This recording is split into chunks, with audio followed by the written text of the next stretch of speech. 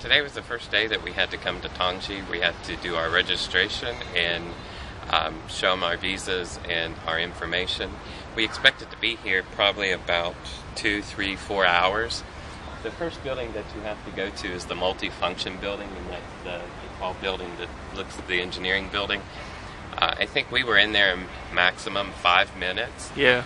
And they told us then we had to walk over here to this building to get our insurance card to pay our insurance. And so far this whole experience has been about 45 minutes. They look at your papers and send you on your way. Yeah, not a lot of dialogue. Yeah, there's not been any dialogue. They just look at you and hand you your papers and tell you, Yeah, go to the next building. Next building.